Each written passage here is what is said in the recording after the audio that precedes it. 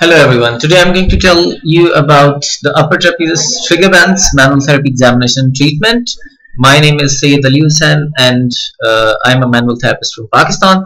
Uh, I love to treat my patients. This is algometer which is used to measure the pain threshold of the patient, and now we are going to see the threshold of the patient about the algometry spots.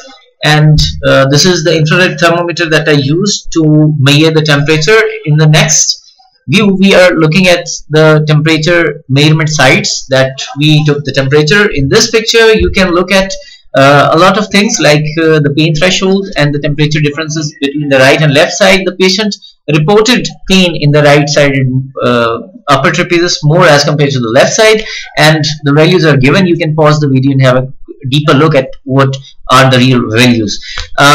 For the treatment, I used gua sha tool to treat and to scrape that point, and after that the patient was asked to apply ice for 5 minutes, and the patient reported 80% relief in one session. So this is miraculous.